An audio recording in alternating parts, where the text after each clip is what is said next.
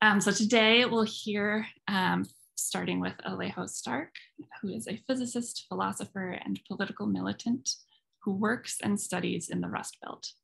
For more than a decade, he's been active in abolitionist struggles as an undocumented organizer, interrupting deportations, supporting prisoner resistance in the wake of the prison strikes, and as a graduate student worker with the Graduate Employees Organization, GEO, which is at the University of Michigan, Ann Arbor.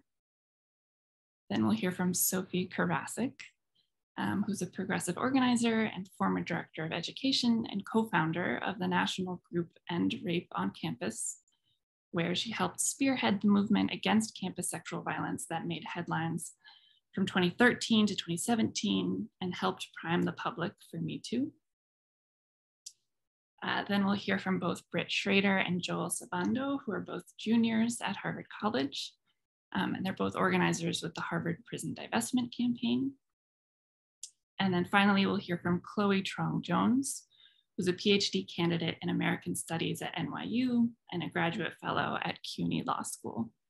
She's part of the Cops Off Campus National Coalition and facilitates the Labor Working Group. So each speaker is gonna have some time to intro themselves and their work for about 10 minutes or so. If you guys go a little bit over, that's totally fine also.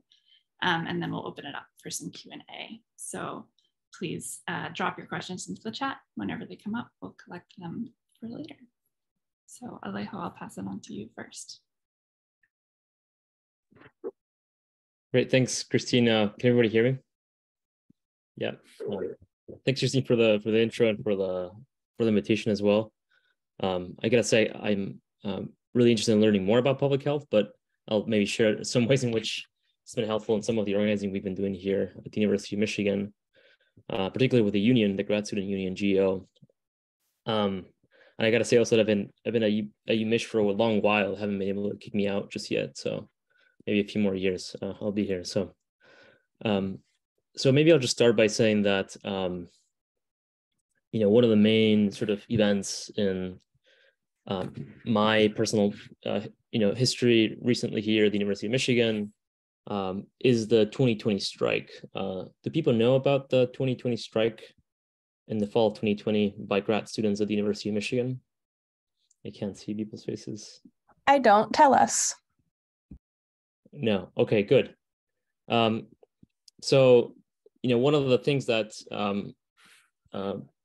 I think was really important about the strike is that, first of all, it was the first strike that we went on for really most of our history since 1975. And more importantly, the strike, I think, articulated two really important demands. As you can imagine, this is the fall of 2020, right after the George Floyd rebellion and uprising, and of course, the mass sort of death that came in the wake of the COVID pandemic. And so the strike got started by articulating two demands. We asked for safe and just campus. So we were able to articulate, on the one hand, COVID-related demands, around robust testing, having a universal option for teaching, extension to our graduation timelines, subsidies for caretakers and so on, as well as a repeal of international student fees. And we were able to articulate those with policing demands, nominally abolitionist demands to defund campus police, demilitarized campus police, cutting ties with ICE, right? So our call to make a safe and just campus try to bring together, in many ways, things that are sometimes seen as separate, right? Like, because we have this naturalized way in which we think about policing as being about safety, right? Even here at the University of Michigan, the police department is euphemistically called the Division of Public Safety and Security, right? So we conflate security with safety and safety with security, right? But as a longtime abolitionist, Stevie Wilson says, he is incarcerated in Pennsylvania, and one of the claims he makes is, look, I am surrounded by cameras and prison walls and cages. That's very secure, but I'm not in any way safe, right? So I think the strike was really important for, at least at some level, making really visible the idea that safety is not equal to security. there's a long history in this small liberal Ann Arbor town of racist policing, as you can imagine, no matter what the mayor tells you and what local politicians tell you. And one of the main things we were able to bring to light at the time was also the fact that John Cito, the chief of police when R.R. Rosser was murdered in 2014, a Black artist and woman, a mother of three, who was literally murdered within seconds of Ann Arbor police entering her home in 2014. The police chief at the time immediately left and then was hired by the university, right? So there's a long sort of history and continuity between the violence of policing and the university, and that's just one aspect of it, right? So we went on strike for longer than a week. It was the longest strike in our history. It was the longest strike since we got started as a union in 1975. And as is perhaps expected, they used the criminal injustice system against us and threatened to file an injunction to basically sue our union out of existence after the second week of being on strike. Unfortunately, that ended the strike.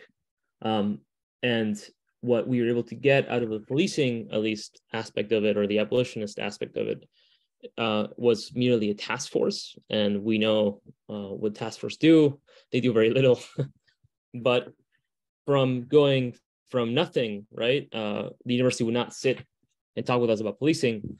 We got a task force out of it, which again did nothing.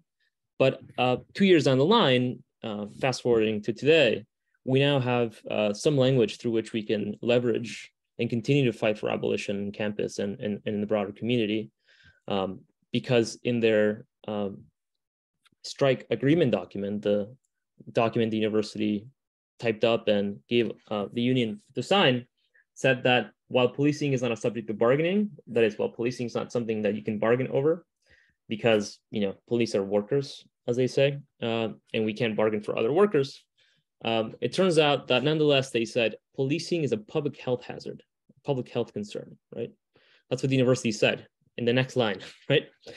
So if it's a public health concern, then it therefore means that the safety and health of our union members, other grad student workers, is part of what we can bargain over, right? And therefore we can bargain for policing. So that's a strategy we're trying out this time around, and we'll let you know how that goes, because we're about to vote on our bargaining platform today, and we're going to start bargaining next week, actually. We have a big rally coming up next week. And what we're asking for this time around is specifically for the university to fund a non-police unarmed response, which again will be something that is, as far as I can tell, very unprecedented in terms of what unions can bargain for. And we're very lucky to have a team of abolitionists, comrades here in Ann Arbor and Washington County more generally in Southeast Michigan, that started this coalition a few years ago called the Coalition for Re-envisioning Our Safety, which is precisely developing a non-police unarmed response for all sorts of situations, including mental health, as well as other situations of harm, in lieu of having police respond, right? So this would be a separate institution from the police. And we want the university to fund that. We want the university to throw its multi-billion dollar endowment into funding this, right? So that's what we're fighting for. We didn't get much last time around, but it gave us a little window precisely by sort of framing this as a public health issue that we're going to try to fight for this upcoming year. So that's kind of where we're at. And I'll be happy to talk more about sort of organizing in general, but also organizing in terms of unions as well. That's awesome. Thanks, Alejo. And yeah, it's super interesting to hear that they framed it as a public health issue. And I do hope that that's helpful in the bargaining. Sofie, I'm gonna turn it over to you. Hi, thanks so much. Really cool to hear about the work that you're doing, Alejo. And yeah, looking forward to hearing from other folks as well. My name is Sofie Karasek. I use she, her pronouns, and right now I'm in Brooklyn, New York, but have been living in Denmark for most of the pandemic. I have a background as a progressive organizer, mostly in the sexual violence, survivor justice spaces, and also in climate justice advocacy, and have been in this space for almost 15 years. And yeah, I'm really looking forward to talking more about kind of like the evolution that I think is happening now in the sexual violence survivor justice space in particular, or at least conversations that have started to percolate in the last few years about abolition or non-carceral and non-punitive approaches. And yeah, I think if I just bring it back to my own experience or my own kind of personal evolution around this, it basically, I started organizing in 2013 around sexual assault on college campuses being a national issue, and like connecting with other survivors around the country to try and show that this was a widespread problem, that sexual violence was happening on college campuses and it wasn't isolated to any particular part of the country or type of school. And we had like a pretty clear goal of trying to create a consensus in popular opinion that that was an issue. But we didn't really engage very much with what the solutions to that problem should be or what the causes of it were. And kind of, I think, let the kind of white feminist ecosystem or approach of like, in order for us to have rape taken seriously, we must engage with punitive approaches. That's what it means to take rape seriously. I think that definitely influenced our movement and definitely influenced me personally. So I think, yeah, my evolution in terms of kind of coming around from realizing that, oh, actually having a punitive response to sexual harm is not survivor-centered, or a solely, I think maybe somebody is unmuted. But anyway, so basically, I think, yeah, a lot of my like approach shifting around that was when I read this study called Justice from the Victim's Perspective by Dr. Judith L. Herman, who's a psychiatrist who wrote this book called Trauma and Recovery, and some other stuff folks might be familiar with.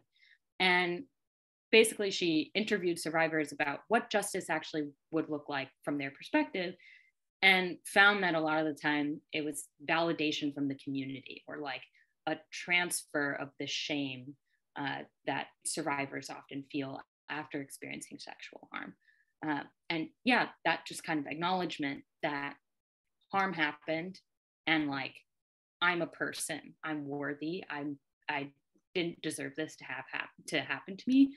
And like, yeah, just a level of empathy that the punitive system often directly incentivizes us against. So first, I think it was just kind of like this new lens or this new perspective of like, hey, I feel as though in the survivor justice movement for the last, or for like a 3 to 5 year period, had really been saying that we were survivor centered, but that was really like ultimately fitting in this kind of box of like expulsions and suspensions, but not really taking a step outside of that and being like, well, from like a values perspective, or a, just like human to human, what is it that you really feel like you need? It's like, that wasn't the fundamental question that we were asking. So I feel like in terms of my own evolution, it really started there. And then I wrote an op-ed about it that got a lot of resonance from people. And I was like, okay, seems like there's something here. And I think especially during the uprisings in 2020 around the murder of George Floyd, that it became even clearer that like, oh, okay, this narrative of like policing and prisons being equated to public safety in cases of sexual harm and sexual violence is actually, we actually can't continue to be a justification for this as survivors of sexual violence. So yeah, I think that like that's kind of the evolution that I had personally around it, was like just being grounded in the experiences that I was seeing of other survivors and of myself, honestly. I think I had to reflect honestly on what it was that I would have really wanted from the sexual violence, out of the like response from the university when I had experienced sexual harm. You know, it's just like, oh, okay, what I actually really wanted was for this person to never do this again, ever. That was like the main thing that I remember saying. And yeah, just that was not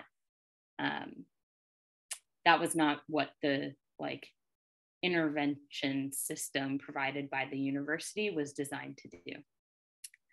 So yeah, that's kind of like my background in terms of that.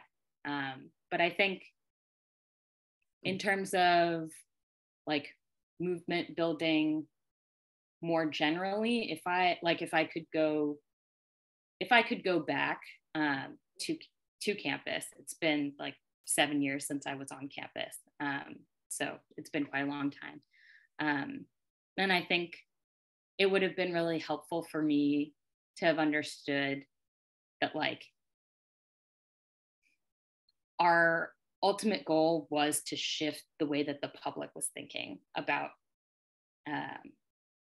sexual violence, to like have the public actually be like in consensus that there was a problem, and to try and think more strategically about, okay, what is it that we would have wanted to have happen once there was consensus. So that's one thing.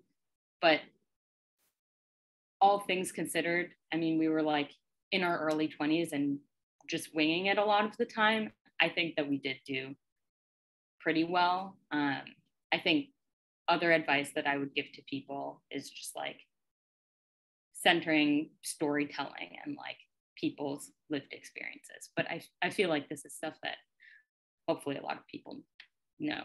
But anyways, yeah, I think that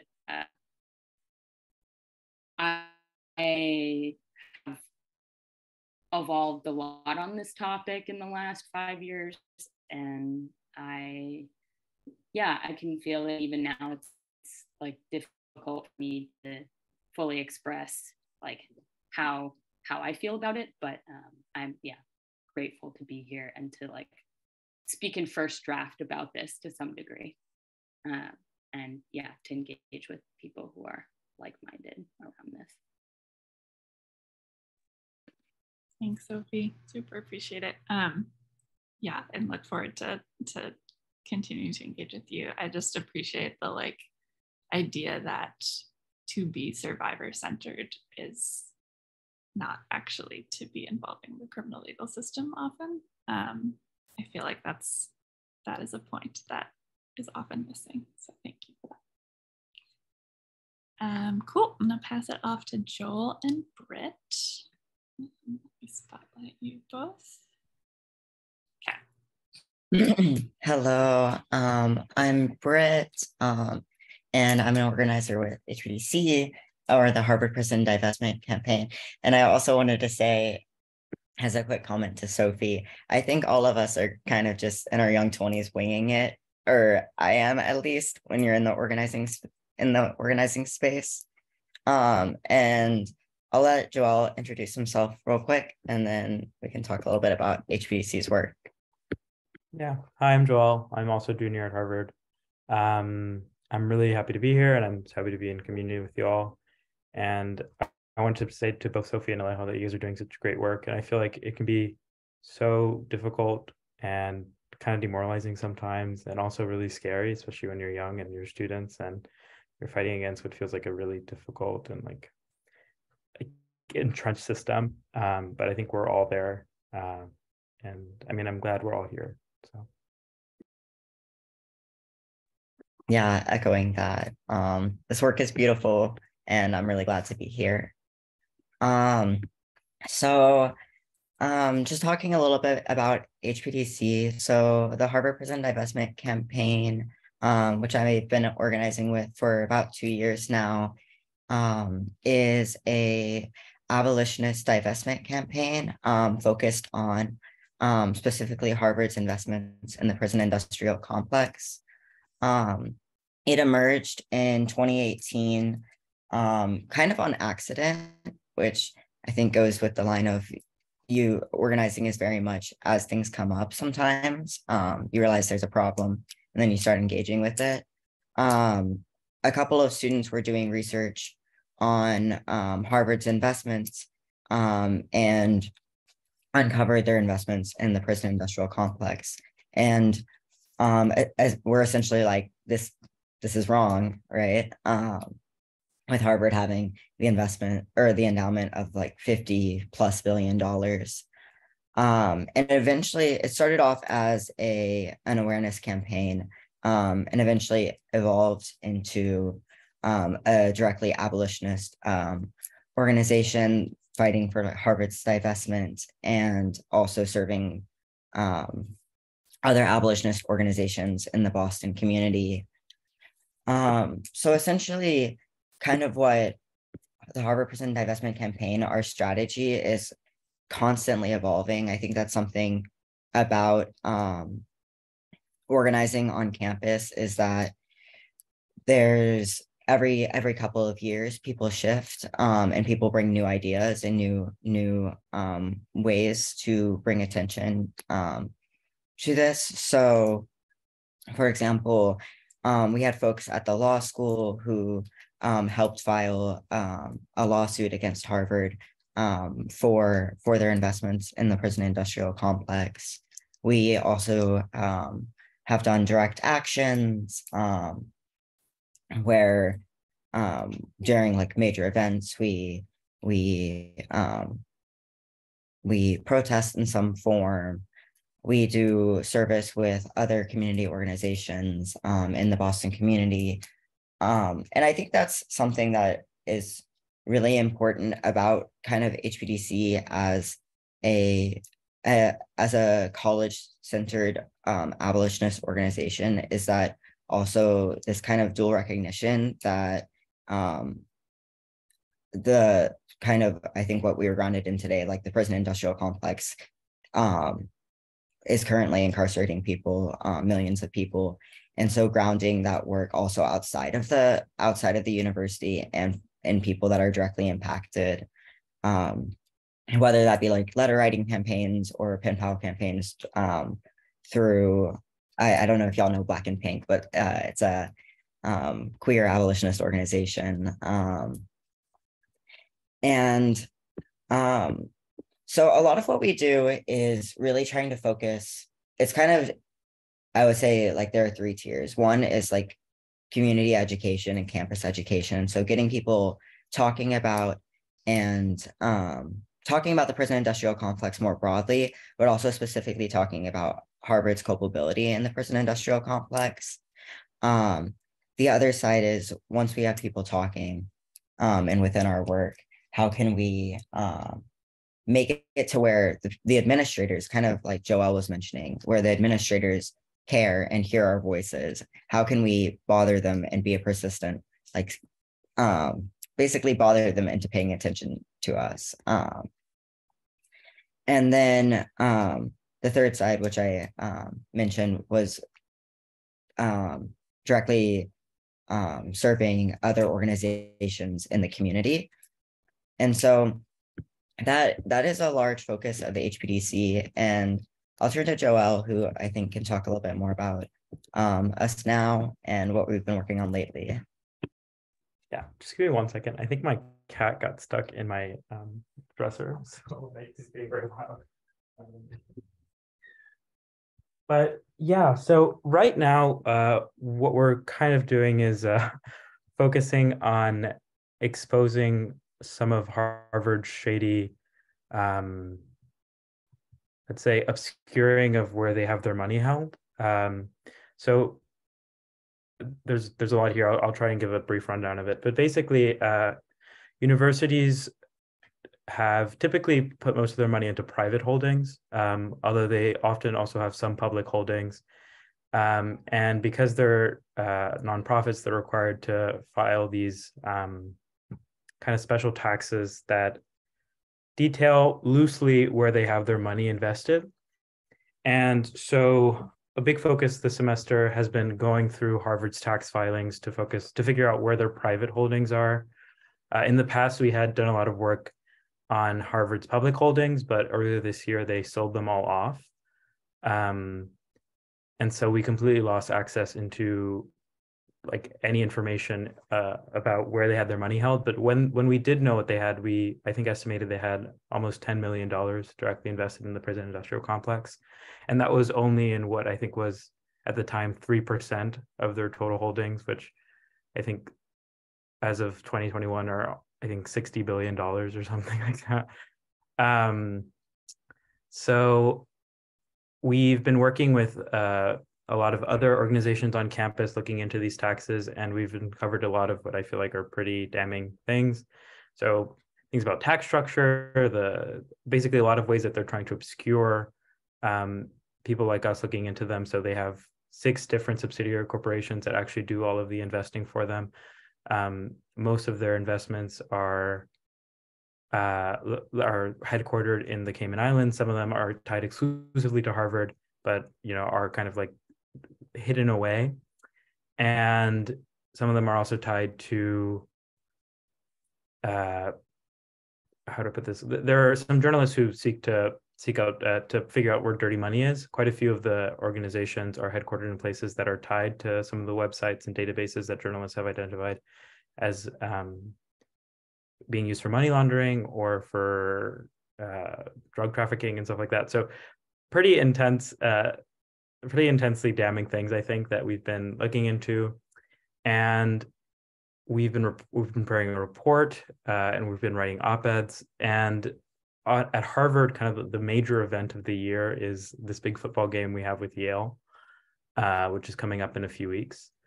And we're trying to, in the next few days, really organize a kind of like major launch of this research, of this expose, really, an op-ed, an action to coincide with Harvard Yale when a lot of people are coming onto campus, not only from Yale, but actually all across the country, alumni.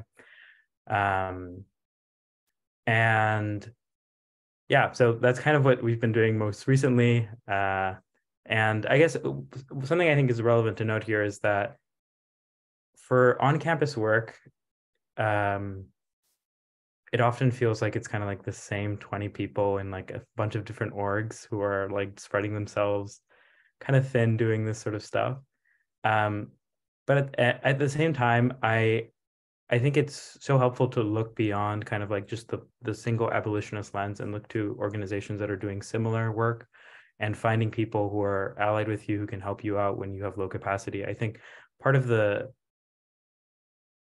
thing that comes about when one thinks about abolition is spreading abolitionist principles like to one's entire life. So giving oneself grace and also asking for help from others when you need it. And so I think Brit and I both have been really appreciative of people in Harvard's Palestine Solidarity Committee, people, which is obviously organizing in terms of Israel-Palestine conflict stuff. Harvard's Act for a Dream, which is kind of like DACA, anti-ICE stuff, and then Harvard Stop Land Grabs, which is focusing on a lot of different things, but primarily Harvard's real estate investments. And I guess, yeah, so that's all I have to say there. Awesome. Thank you both. Yeah, thanks for sharing all that. I think there are like many takeaway lessons from what you're saying, including like this is an organization that's lasted from 2018, even with a lot of student turnover. So it's great to hear that. And definitely going to be sending solidarity for that Harvard-Yale game. Cool. I will pass it on to Chloe now. Hi, everyone. Thank you for inviting me, and it's really great to be here and to hear from everyone. I'm a grad student and a member of NYU GSOC, and I'm also part of the National Cops Off Campus Coalition, which is probably relevant to everybody here. But it's a collective of students and educators and other university workers and organizations that are seeking to put forward alternatives to policing to help build a future university beyond punishment and violence. Just for like a little bit of background, the group emerged out of the University of California cost of living wildcat strikes and has since sort of been reorganized a couple of times. Currently, it's composed of different working groups. I facilitate the labor working group, so I don't have like a ton of info about the current activities in the other working groups. But primarily my working group is trying to link different graduate unions that are organizing to get cops off campus or getting other types of law enforcement off campus. So Alejo, I'm super happy to hear about Michigan's efforts and would love for you or anyone to come and share your experiences and knowledge and contract language, et cetera, if you're interested. If people have questions about the coalition itself, I'm happy to do my best to answer, but I'm mostly going to talk a little bit about NYU's 2020 strike and some of the lessons from this experience. And it really mirrors Alejo's experience, especially in terms of the importance of framing policing as a health concern. But I'll do my best to sort of hopefully draw out other points. But similarly, we were bargaining a contract in fall of 2020. I was in the bargaining committee. We sort of felt similarly situated within the kind of political context of post-George Floyd and the pandemic, which led to these kinds of abolition-related demands feeling really urgent. And I'll make one kind of interesting distinction with NYU, which is that because it's an urban private university that has no formal contracts with any police force and no sort of armed security, organizing around this issue was a little bit hard because we would often say, or we would often hear, there are no cops on campus because there is no campus. So I think it really forced us to think about where the university begins and ends, so to speak. And as a couple of you have kind of pointed to, we had to think about NYU, also as a major real estate owner that is complicit in policing in these other ways through gentrification, through controlling the way that capital is concentrated and the way that public circulates through the city and through its research institutions, et cetera. NYU is also a private university of global reach, with campuses all over the world. For instance, in Israel, in places like United Arab Emirates. So, we were connecting it to struggles in Palestine. In addition, NYU has a board composed of individuals like Larry Fink, who is the president of BlackRock, who, among many other things, is one of the largest investors in private detention in the border. So this was also sort of informed by some of the things that were going on with family separation at the time. So these are just some of the things that we were thinking about to kind of politicize the involvement of NYU in issues of policing. But in addition, of course, policing was also affecting the daily lives of our workers. NYPD were all over campus without masks on. Students were facing immigration concerns associated with COVID. We had one worker who was reincarcerated at Rikers Island during the bargaining because of a technical parole violation. So as some of you probably remember, this is the center of the pandemic. So we had a lot of workers experiencing the threat of racial state violence through kind of these like health concerns as well. So I'm going to kind of note like two things about this experience that I think were important for me. One is about the difficulties of organizing around this subject, kind of like within unions. And the second has to do with some of the legal challenges we've faced, which Alejo kind of pointed to as well. but starting with the legal challenges, as he noted, there are rules about what is considered a mandatory subject of bargaining, things like wages, healthcare, working conditions, but employers are not required to bargain over non-mandatory subjects of bargaining, which is basically what is mandatory and what is not mandatory is essentially guided by precedent. So this category of what is a worker's concern has grown over time. And I think part of the effort is to kind of grow that legal category to include policing as something that affects workers and include other things like racism and other aspects of sort of the police state. And as was mentioned, there can be consequences if you kind of push these issues and they're not being recognized as mandatory. It can be considered bad faith bargaining. So initially we did not get any response to NYU or any recognition. And at some point a strike became imminent, and we were pressured both within the union and especially from UAW, which is our parent union, to drop these demands. And as some people might know, UAW is a very large union that also represents police unions. So it's not necessarily in their interest to be centering these kinds of demands in a public graduate student strike. So we did, this is a solution that we kind of found later down the line. We were the Cops Off Campus contract campaign, and we ended up reframing it as a health and safety contract campaign so that we could frame these issues within a health and safety framework, and to argue that it was a mandatory subject. So we collected testimonials around how police on campus affects mental health. We cited some of these instances in which police were on campus unmasked and not complying with COVID standards. We talked about the effect of surveillance on workers. NYU is a university that, was, there was kind of an expose about the fact that NYPD was surveying Muslim student groups. So we talked a little bit about that effect, that sort of chilling effect on Muslim student groups. And we also made kind of overarching arguments about policing being contradictory to our safety as workers on a kind of broader, more fundamental scale. This is not like a precedented argument, as I said, in the sense that there is no like formal legal precedent. At one point, some of us were eager to actually get NYU to call an injunction on our strike in order for NLRB to make a determination, because we thought we had a favorable case to make policing a valid health concern because of the fact that there was this kind of COVID involvement.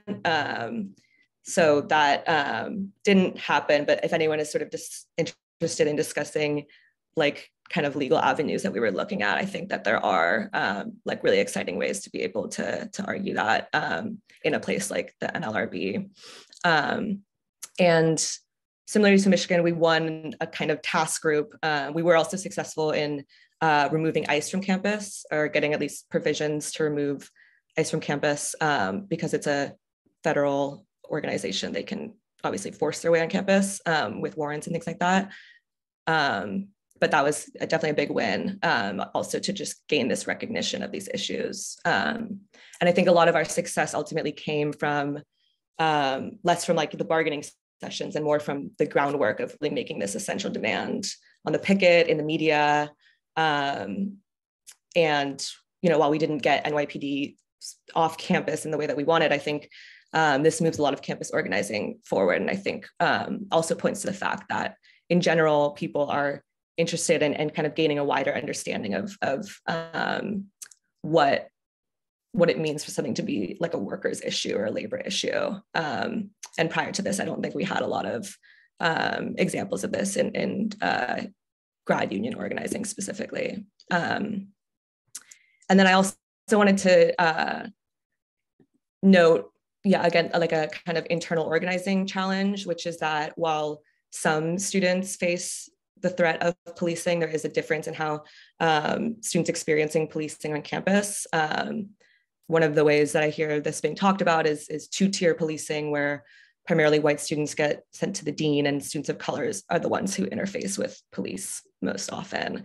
And so I think this poses really different challenges than organizing around something like wages, which conceivably affects students in a universal way, even though we know that that's also not true. because wages have different value to people who are in different sort of living conditions.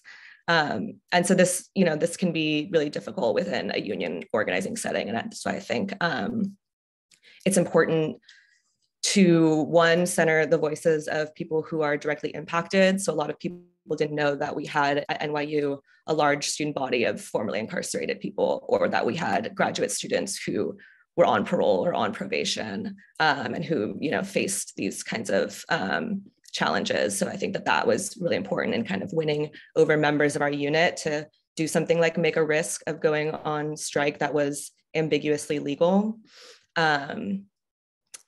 And also, standing up to UAW, which was, encouraging people to drop these demands, pulling a lot of kind of sneaky moves, not giving us access to their lawyers and legal resources, things like that.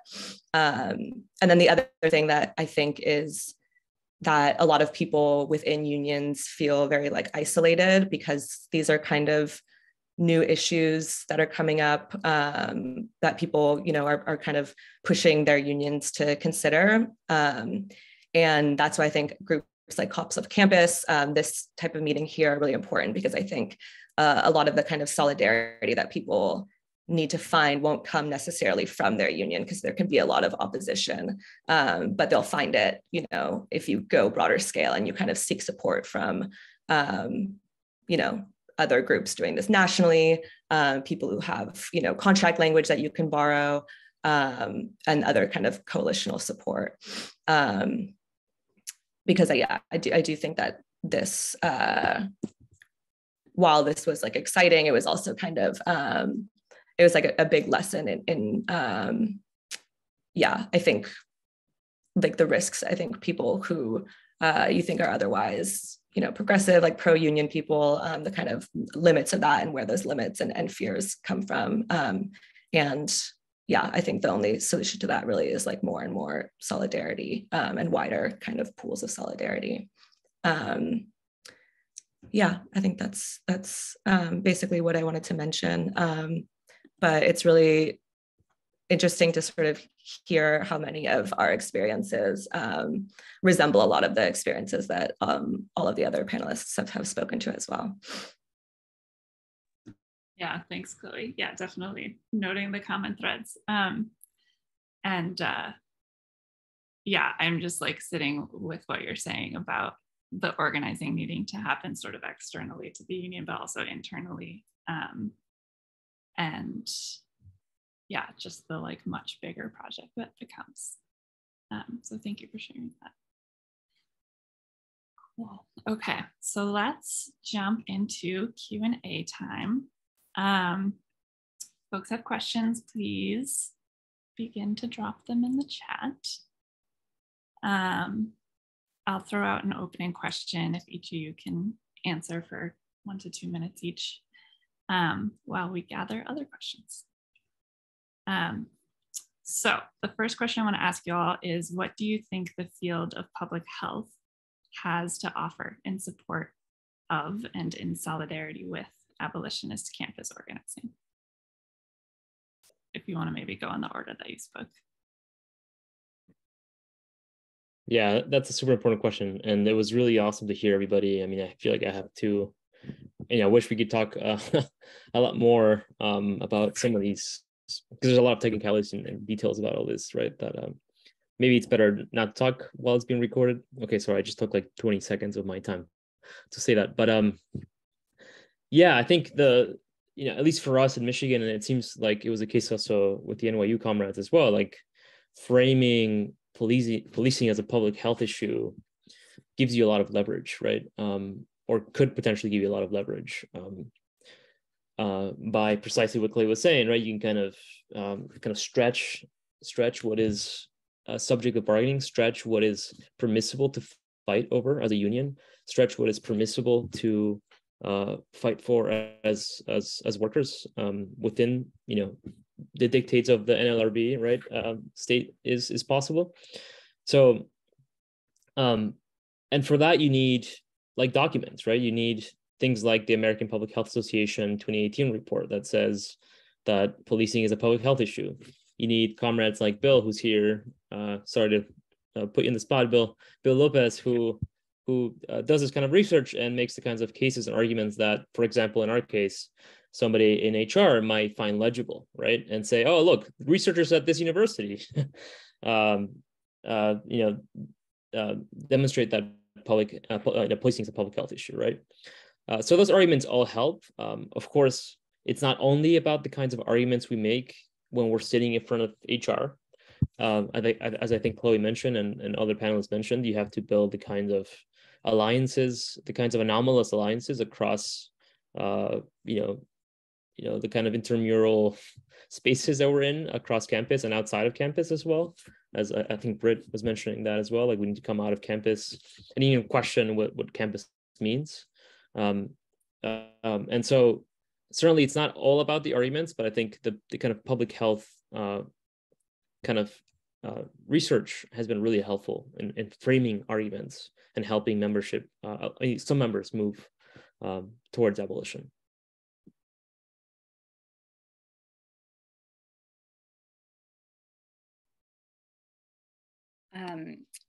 I think that there, in terms of like research questions for public health as a field to look into around sexual harm, one is that there have been some like transformative or restorative justice approaches to sexual harm cropping up around the country, and also people that have been doing this kind of work for a long time. And I think that if that were to be reflected more in public health literature, that could help build more of a foundation for growth in those kinds of approaches. I think also that like there in sexual violence advocacy has been kind of a taboo around trying to understand why sexual harm is happening, or like trying to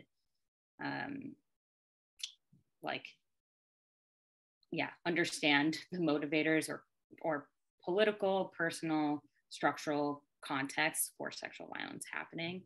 And I think that like from a public health perspective, having more research around what are those factors that are leading people to act in these ways would also be, could also be really eye-opening.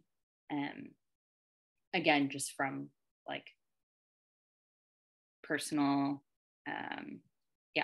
experience, I think it's been really helpful for me to think of like trying to understand why people are acting in the way that they're acting as a way of changing that behavior. And I think there's not a whole lot of like empirical research around around that. So that from a public health perspective, I think that would be helpful.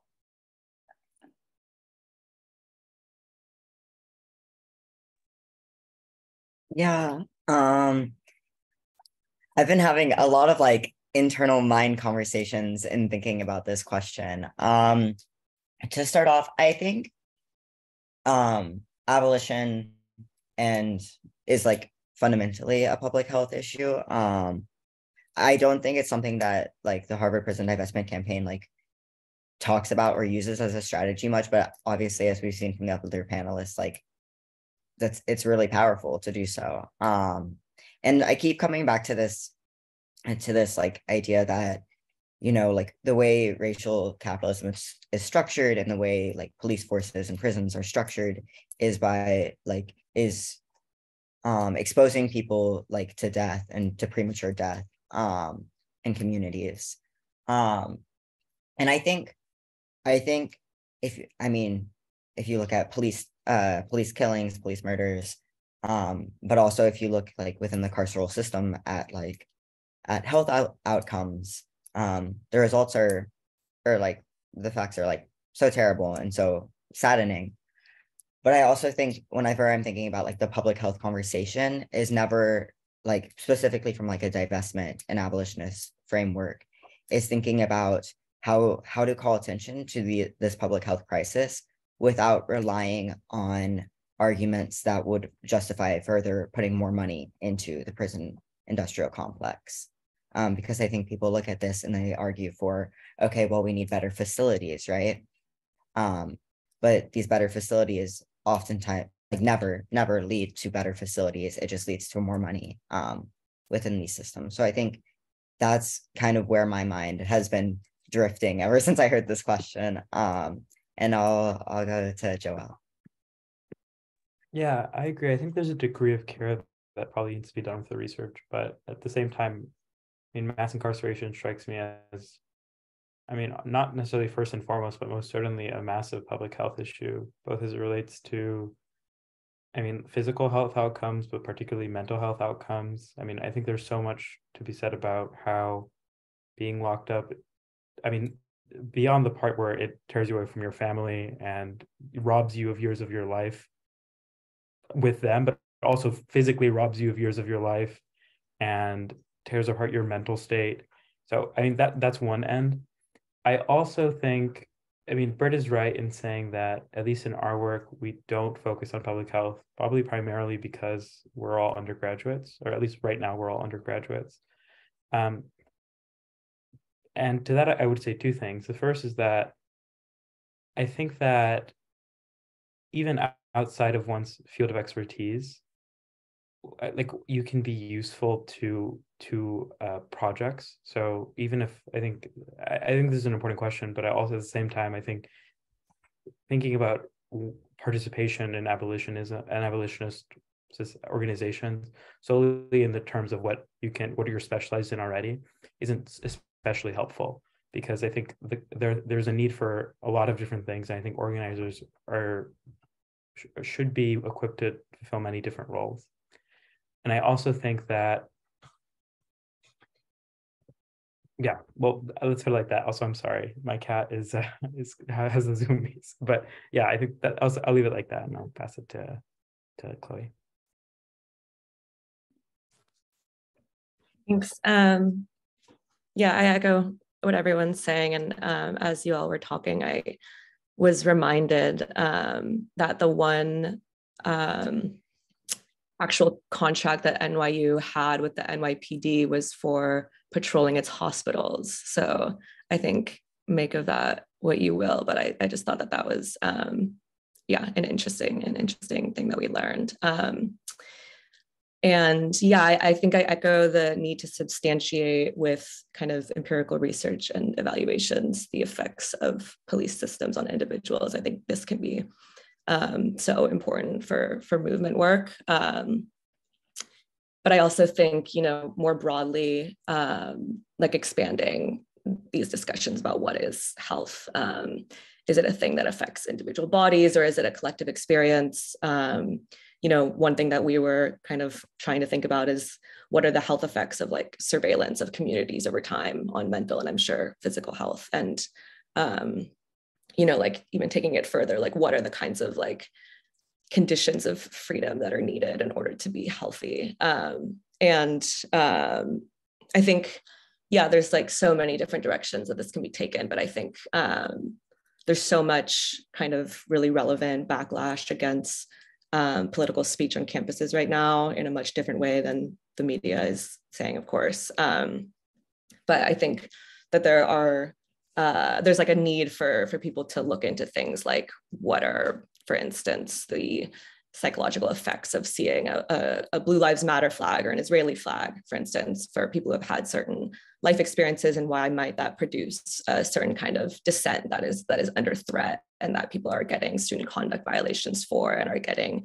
in trouble in their workplaces for, and things like that. And I think a lot of those kind of like areas of research or inquiry, I think, come from they kind of like follow the threats that students and workers are under, and those students and workers kind of like seek out like I need this kind of like defense mechanism or whatever against this like issue or this way that I'm trying to be punished.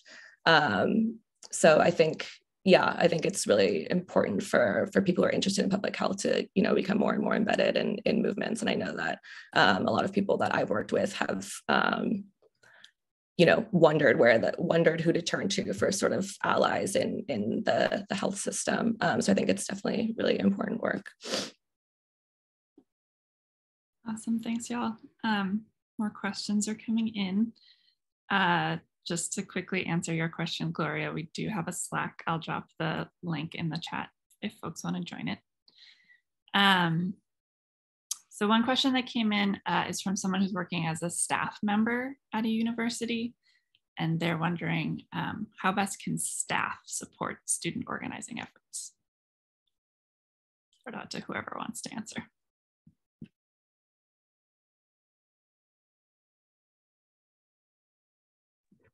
Can I say something real quick about this? We had a situation here at the University of Michigan where something happened with an instructor, and I can't be too explicit about what happened, but something happened with an instructor, and it seemed like the department was under one department was under kind of legal pressure to do things like, train their members in terms of de-escalation techniques. And the staff member at this department, their first thought was, we're going to reach out to the Department of Public Safety and Security and ask them to train our instructors on how to do de-escalation trainings, right? And so obviously, it's this kind of hammer nail thinking process, right? And the kind of punitive and policing sort of solutions, or quote unquote solutions that we have, obviously do not resolve our needs, right? So maybe one way in which staff and staff can mean broadly, whatever that means for this particular person, can try to push for alternatives to doing things like de-escalation trainings, for example, that pay other forms of organizations that are not, for instance, housed within the police. I think to echo I think one of Chloe's points prior to this about the sort of police university hospital connection. Here at the University of Michigan, we've been able to kind of scrape some data from the police, the university campus police. And, the main activity that cops here do is at hospitals, right? And oftentimes that includes hospital staff calling the police on people, right? As I'm sure you all know, this is a big component of how campus police work when there's university hospitals, right? So I think something as simple as like having a poster that says alternatives to calling the police on your door, to finding alternative ways of doing de-escalation trainings for your staff and for other people might be like some things that people can do, I think, immediately.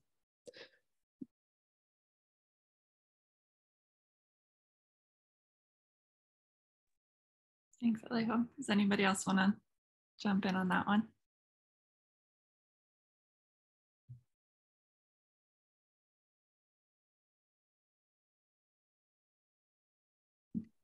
No. I can speak on behalf of that. I actually work at a community college and I'm a faculty. And I feel that staff or faculty can't collaborate with students when they're working on coalition activities in terms of bringing awareness of what are their needs on campus. In sometimes clubs, student clubs, that's a way.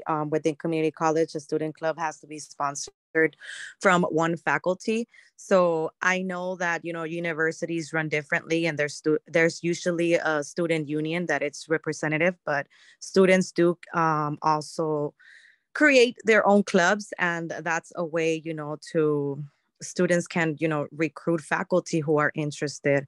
Another thing that I know that our community college is doing is they're creating certificates for our faculty and administrators to get involved in learning about equity and inequalities, within healthcare, to help, come together and discuss policies that, we can help collaborate and move forward in supporting our campus and our students at the same time.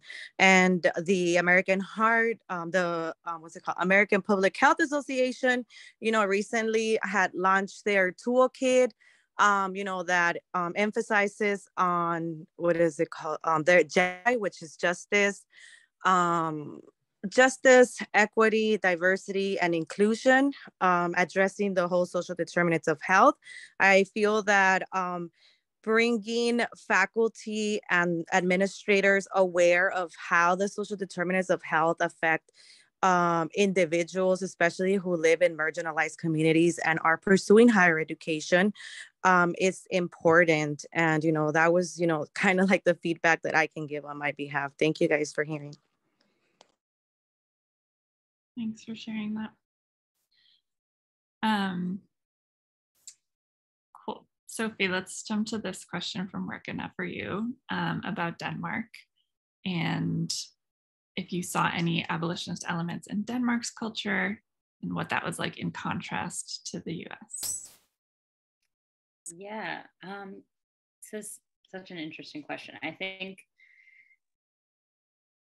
unfortunately, there can be this expectation of Denmark being the perfect place. And I think there's a lot of things that are very different and better, especially in terms of the welfare state, and just like that there is more like a human-centered approach in a lot of ways, more funding for education, healthcare, and things of that nature. But I think that similar to the US, especially when it comes to immigration, there's a really racialized idea of who deserves to be seen as a human. And like that if you are a white ethnic Dane, that you are deserving of those things, those benefits from the state, that welfare state. And if you're not, that Denmark will have a very like preemptively punitive approach to you. And Denmark has been sued in International Human Rights Court for a lot of their immigration policies, including having like a mandatory 3-year waiting period for family reunification and confiscating jewelry and valuables from refugees. And just like, yeah, they have a very anti-immigrant policy.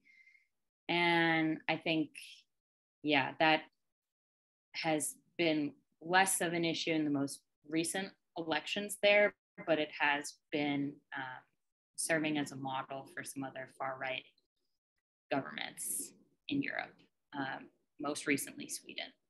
So I think, yeah, unfortunately, while there are some of these more progressive elements, it's also really limited in terms of who is seen as being deserving of those things. Thanks, Sofie.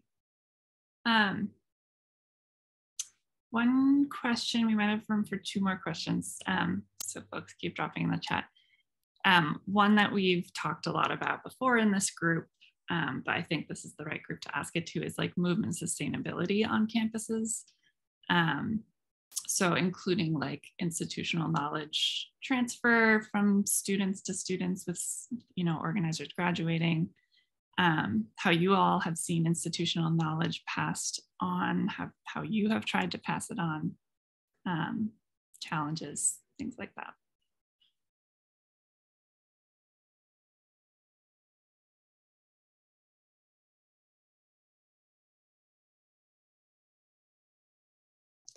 I can kind of give like a non-answer, which is that it's very challenging. And I think, yeah, it's like this interesting thing because I think grad student turnover on the one hand, in some instances, like can embolden grad students to kind of take on more risks than if they were, in what was conceivably like their permanent job or something. Of course, that's not like true across the board, but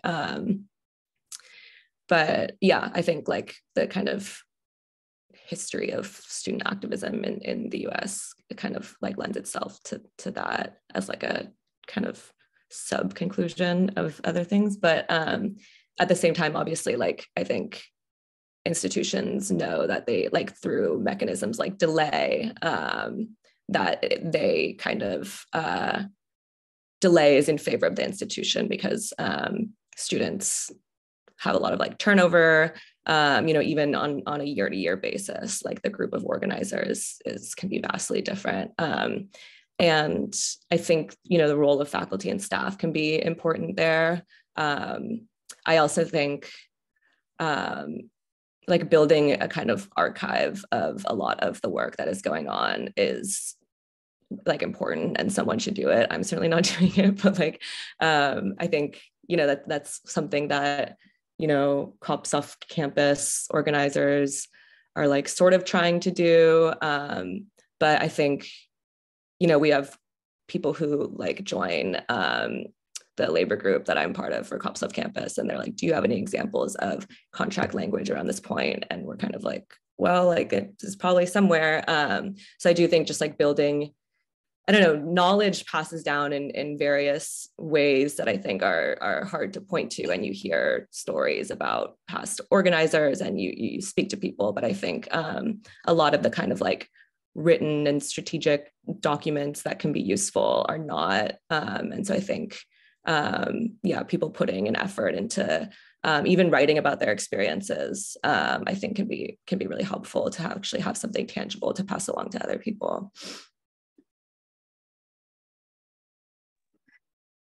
Oh, No, go ahead. Yeah, I was just gonna say I want to echo first kind of the non-answer of that. It's really, really hard. It's incredibly hard. Similarly, we have grad students that are here for 2 years. We have undergrads that are here for 4 years. One of our the co-founders of HPDC graduated last year. I think the archival work is important, but also, like, for example, we have a drive with all of our documents in it, but once you have that, it becomes like a web of of things that you can't understand. So I think like one thing that we tried really hard to do this year was creating like a system to that where we know where everything is going next. But I think another thing is that like being in contact with people past the time that they graduate can really help. For example, just proof that institutional memory is hard. We got locked out of our Zoom account last week because one of the people who had graduated was the phone number on the Zoom account. And we didn't have the password that we needed basically.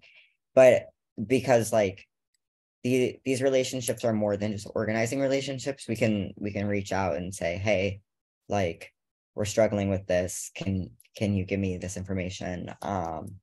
Or can we come up with a solution? And also like there are so many people that have like so much knowledge that it's not like they disappear off the face of the earth whenever they graduate, you know? Yeah. I think I agree it is really difficult, and it's a problem that we're actually dealing with right now. I would say probably I would have 2 suggestions, which the first of which would be to constantly be recruiting. And I think especially recruiting people who are on campus for a longer time, although I think anyone, definitely, even people who are on campus only for a few years, has a place in the movement. But second, I would say is also to make sure that organizing work and just like organization activities more generally aren't a chore, ensuring that the group feels like a community, that it feels like a place where you can be yourself. I think that's pretty critical to ensuring that there's less turnover year to year with people, rather not as they graduate, but as they have take on other responsibilities. Yeah. Can I say something real quick about this as well?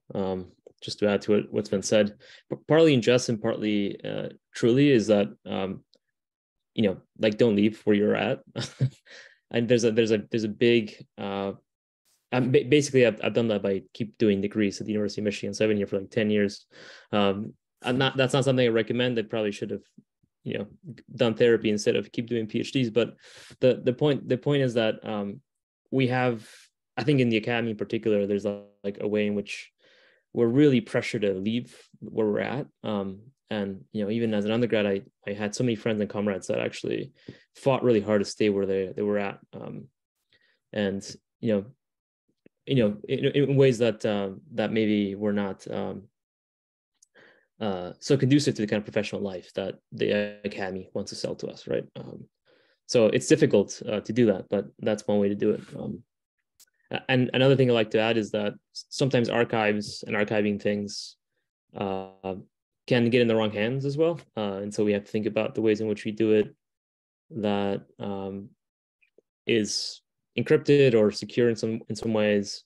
And that's been an issue in part a lot for people that work with prisoners, obviously, right? Yeah, that's a separate issue. You know, what you do with letters, you scan letters, where do you put them, right?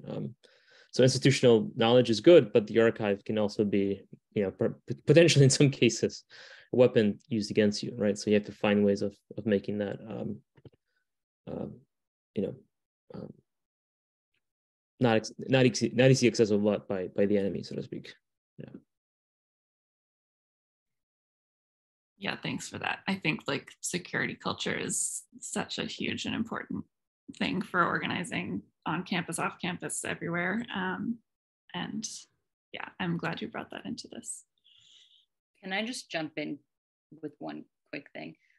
I think too that like having a culture of mentorship or like identifying people that you want to develop their leadership and having those people in turn have an eye towards developing new leaders is also important. I think, yeah, that was one of the things that I tried to do in the last like year or two that I was at the university. And yeah, I think I would just recommend that people try and do leadership development as well.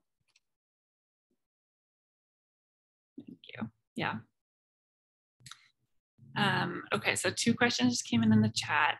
I'm going to ask this first one. How have you all dealt with conflict in the movement? So either internally in your own groups or with other groups on campus who might be aligned or not aligned.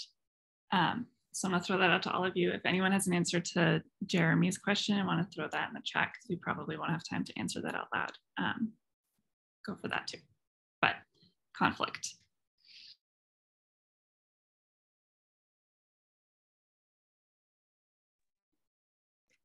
I can speak to the conflict thing real quick. Like from the position of like, we dealt with conflict really badly, kind of around like ruptures within the union around people who wanted to like push cops off campus forward as an issue and people who didn't. And I think one of the things I learned from that is to not assume that you are in agreement with people on all issues if you're in agreement with them on some issues. And I think like people who had worked together for a really long time in a union setting who, you know, agreed a lot about like a lot of labor issues. I think like, yeah, assuming that we all sort of like were aligned politically on every point, I think kind of worked in our disfavor in terms of building solidarity. And I think like even with trusted allies, like to continue to have these sorts of discussions and to kind of proceed at the pace of trust always, you know, I think that is really important. You know, also just because people have different like knowledge of different sort of like areas of social justice and stuff. And there's a lot of, you know, pressure from different areas of people's lives. And there are reasons why people might, yeah, agree with sort of some issues like on paper or something, but not agree strategically. And these kinds of things can get in the way, I think, if you're not sort of always like consciously rebuilding the relationships that you already have, I think. Yeah, and I think it's always best to do that like earlier rather than later.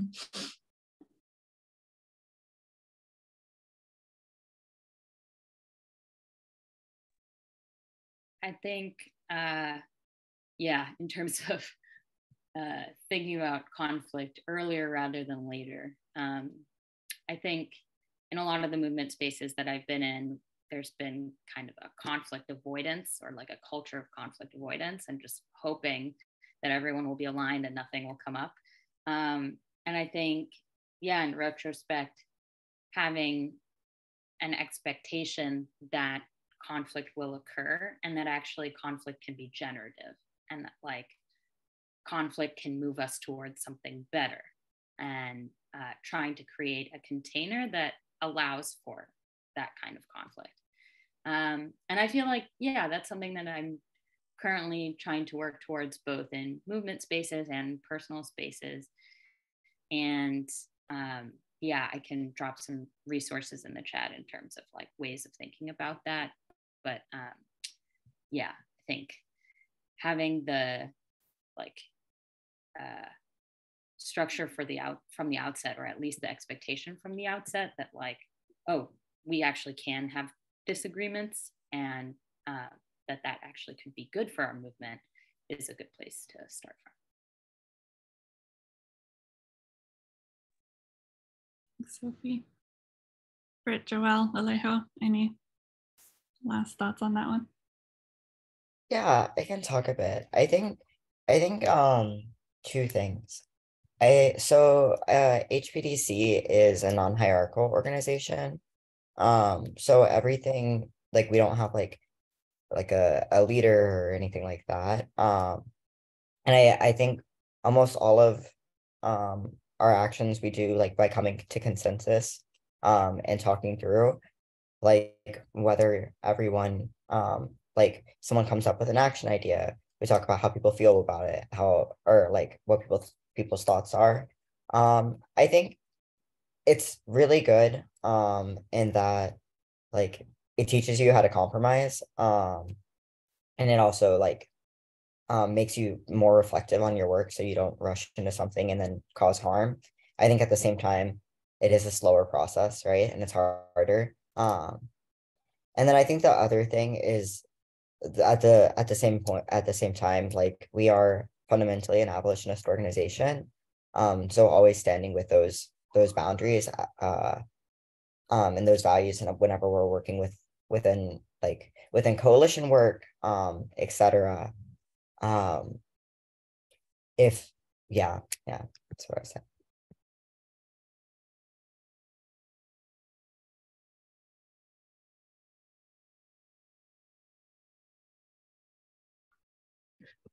I guess I'll just add that it's definitely a different way to navigate conflict when you have sort of affinity groups and affinities of the kind that maybe Brit was mentioning. I think Chloe also mentioned that you got to move at the speed of trust. But in a lot of mass organizations, like, a place like the union, where there's lots of people that you don't necessarily trust, that you don't necessarily know, it becomes really difficult, right? So this is a very important question to deal with, and especially I think in a kind of political culture in which disagreement is frowned upon, or conflict is frowned upon, or disagreement is confused for conflict, for example. It is particularly important to maybe distinguish between like principal disagreements and conflict on the one hand, and that's very difficult to do because politics are tangled up with people's existence in all sorts of ways, and so it's difficult to disentangle them sometimes, as hard as that might be. That we can disagree on certain things, but not on everything, right? Not everything is up for discussion. Not everything can be disagreed upon, and so it's difficult to be able to sort of make those distinctions and try to nonetheless still distinguish conflict from disagreements, principal disagreement, right? So maybe that's what I'll say, is like being able to kind of isolate, is this happening because of something else that's happening, that's maybe interpersonal, right? And again, people might say, well, but everything is political in some respects. Yes, but we have to be able to distinguish between different positions, and maybe both in some senses, right? Between different avenues, right? For an organization that is not going to get to mass consensus, right? When you have 1,000 people, right? At least not within the kind of framework or time frame that we want to, right? So I just want to throw that example out there because it's a little different from the kind of affinity group type model that maybe some of us are more used to. Yeah. Is there time for me to add one small point to that? Yeah, I think all of your answers like made me sort of think about this more. And I also just wanted to add that like, yeah, like remaining on the right side of history, and or by that I mean kind of like sticking to your principles and not kind of confusing the resolution of conflict with compromise, and is, for instance, is a conflict with the UAW something that we want to resolve or come to a solution or mediate, or is that conflict something that we want to win? Is that a struggle that we want to be the winners of? Yeah, I think in organizing culture and in union organizing culture specifically, those things can get politeness can get kind of mixed in a way that sometimes needs to be pushed back against, for sure. Yeah, thank you. That's an important point.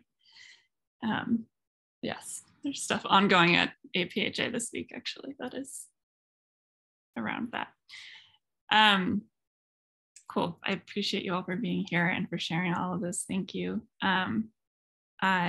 Once we finish this, we'll shut off the recording. If anyone wants to stick around and talk about things not being recorded, please feel free to do that. Amber, can you stick up the last couple slides? Thank you. So first want to say that we have launched the application for the spring 2023 cohort of the network.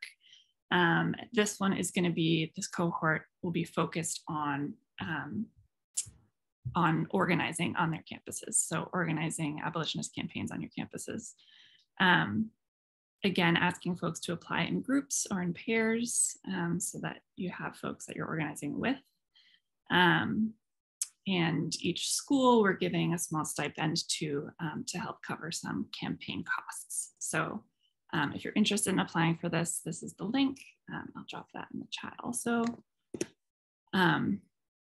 Please apply. That's the application I just put in the chat. Also, all of our speakers, feel free to apply for it also. And then the last thing, next slide, thank you, is that our final political ed session for this iteration of the network will be Wednesday, December 7th. So we're going to be skipping the November 23rd and going to December 7th. So I'll send out some reminders about that, but just so you know, that's when the next one is. Please join. And yeah, thank you again to speakers. Thank you so much for being here. Thanks for all the organizing that you're doing and that you have done on your campuses. It's just, yeah, it's incredibly needed, and I'm grateful to know that folks are out there doing it. And if we can be a resource at all for you, please reach out to. Cool. Thank you also to our captioners. Thank you to folks for showing up. That's it. Have a good rest of your day. I'm going to shut off the recording. If folks want to stick around, please do.